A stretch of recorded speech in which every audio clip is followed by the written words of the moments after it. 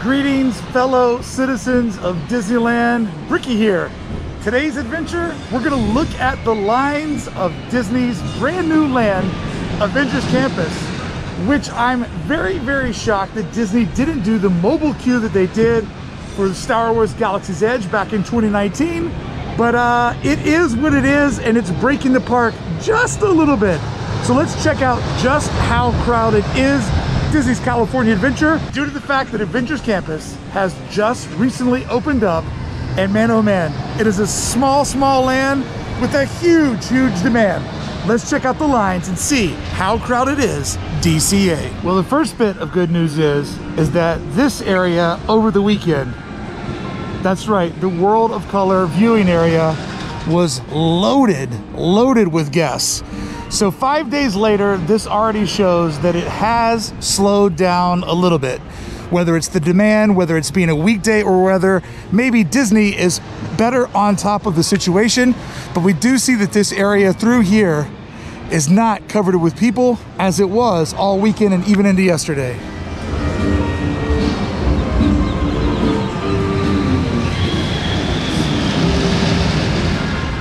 I love that kind of Disney magic.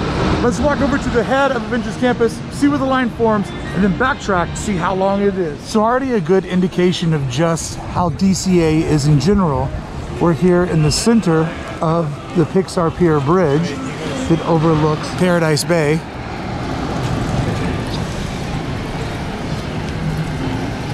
But then if we snake back towards Little Mermaid, we can see that the line is beginning right around the middle of the bridge. So you already have Incredicoaster backed up to the bridge.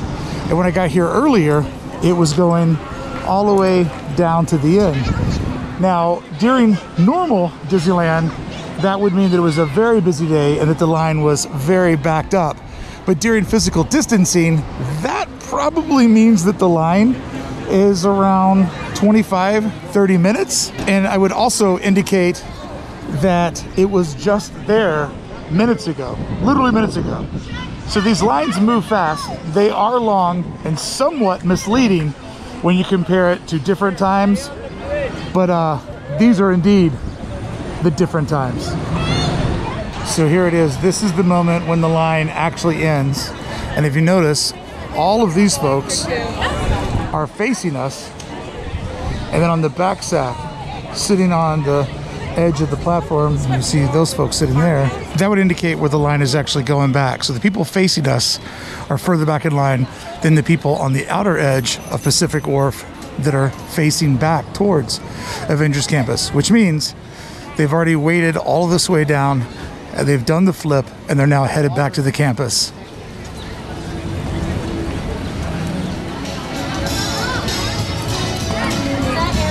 So there are a couple of moments like this where you see the line breaks in the middle to allow people entryway into Pacific Wharf. And then you can see the cast members there will wave over a couple of guests on that interior line that's headed back to the campus, while the people on the exterior line wait for their instructions to move forward. So right now we're seeing a pretty healthy amount of people returning toward the campus. And it looks like they're stopping the line now, which means at some point the exterior line will work its way back up, and then we'll see these folks move. But this is an incredibly long line for these times, and every time I see it, it confuses me. Why are we not doing a digital line? And here is our next breakaway in the line, where you can see coming and going both ways. They have cut this opening here to allow people down Route 66 to make their way through Cars Land.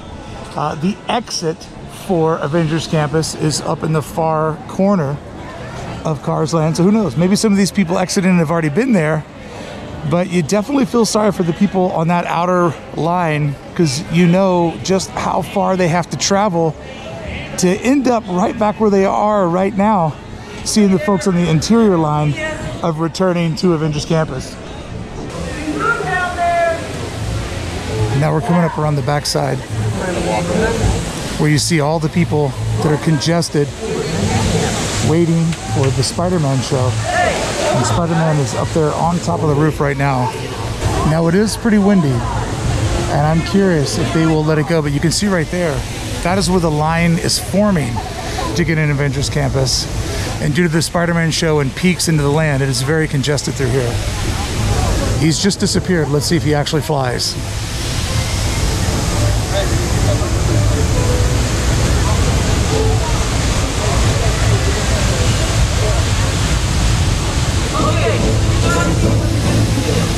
Here's the count-up music.